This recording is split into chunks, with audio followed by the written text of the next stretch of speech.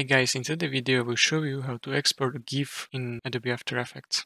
Use the Adobe Media Encoder application. Export your video using Adobe Media Encoder. Drag and drop the After Effects file into a Media Encoder queue. In the Media Encoder, under Format, choose Animated GIF from drop-down menu.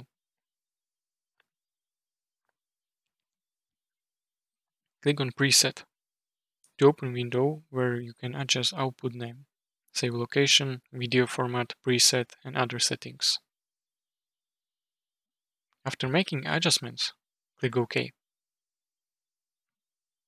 Export the file and you will find your GIF by clicking on the output file name. And that's it. If you found this tutorial helpful, please consider subscribing and liking the video.